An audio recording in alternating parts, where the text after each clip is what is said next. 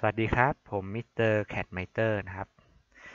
ก็วันนี้จะมานำเสนอฟังก์ชันต่อจากคลิปที่แล้วนะครับเป็นฟังก์ชันที่ช่วยเรื่องของ JointBlending ระหว่าง Fillet กับ Surface ที่ได้มาใหม่นะครับ Surface ที่ได้มาใหม่คือ Surface สีฟ้านะครับ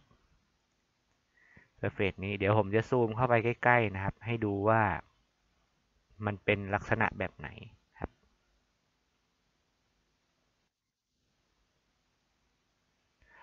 จะเห็นได้ว่านะครับ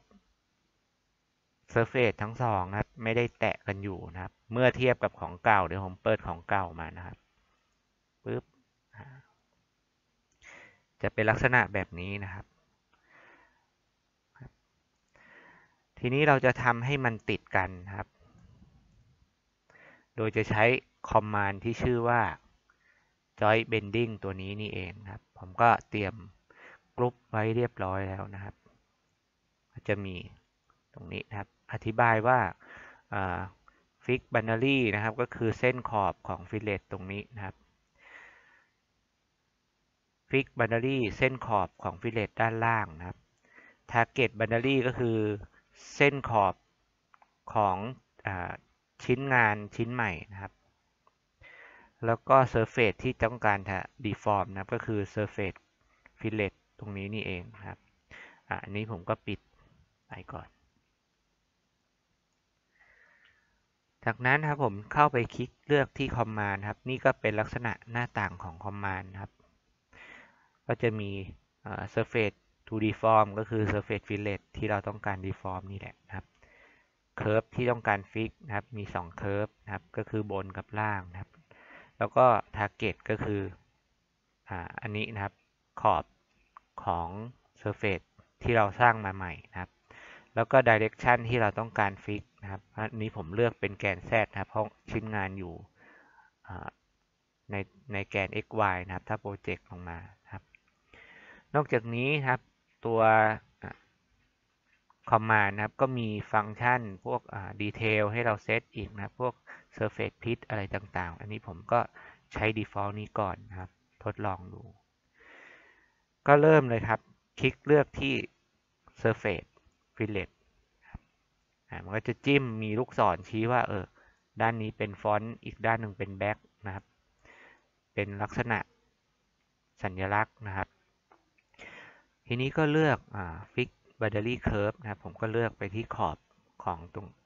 งตัว fillet เลยนะครับมันก็จะมีไฮไลท์สีแดงๆขึ้นมานะครับแบบนี้นะครับต่อไปฟิก curve ด้านล่างนะครับก็จะใช้ของขอบ fillet ด้านล่างนะครับก็จะขึ้นไฮไลท์แบบนี้นะครับต่อมา target นะครับผมก็จะใช้ขอบของsurface ที่เราได้มาใหม่นะครับก็จะเป็น surface นี้นะเส้นนี้นะครับมันก็จะวิ่งไปตลอดแนวของ surface เลยนะครับ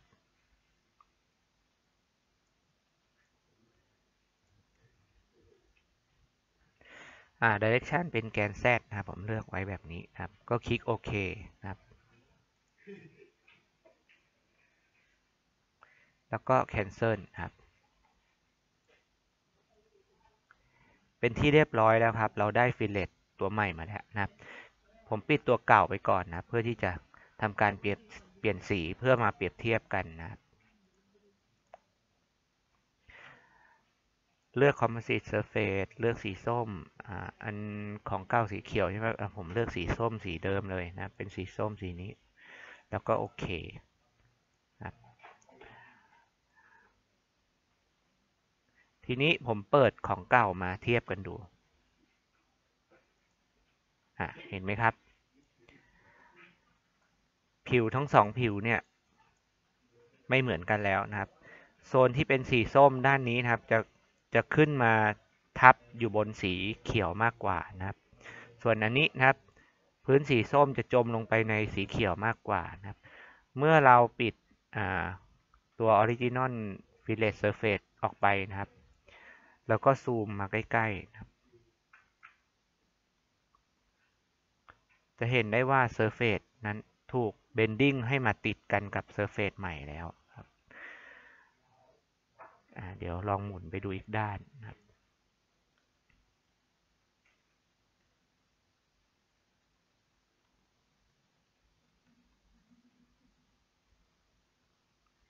ก็ติดแล้วนะครับเช่นเดียวกัน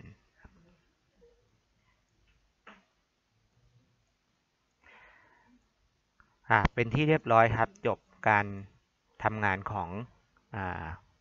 page forming นะครับ JointBlending ครับผมก็สามารถติดตามรับชมนะครับฟังก์ชันอื่นๆต่อไปได้ในครั้งหน้านะครับ